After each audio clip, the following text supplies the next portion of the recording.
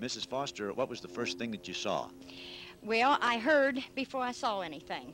I was standing right here in my kitchen preparing dinner, and my two boys came out the back door down the steps to get their bicycles. They got down to the bottom of the steps here, and they started screaming. We heard this terrible boom, and my boys looked around and saw the bridge starting to fall. Well, as soon as I heard the sound, I, of course, ran out the back door to see what was wrong with the boys and what the noise was. And as I got out my back door, of course, I could see what was happening, and I stood right here and watched the whole bridge. What did the bridge look like? Well, it's like my little boy said. It was just like you would build a bridge out of child's building toys. And then if you just take a stick and just knock the props out from under it, that's the way it went. Did you see all the trucks and cars falling? I could see part of them, yes, from where I'm standing. But, of course, where the trees and things are, I couldn't see too much.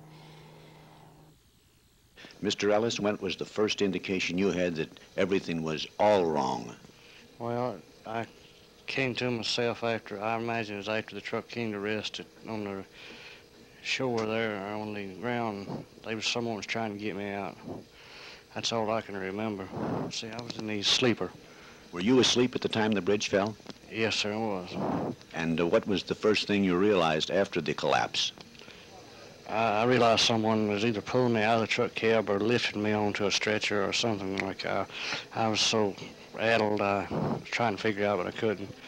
I believe they was lifting me onto a stretcher. What happened to the man who was driving the truck?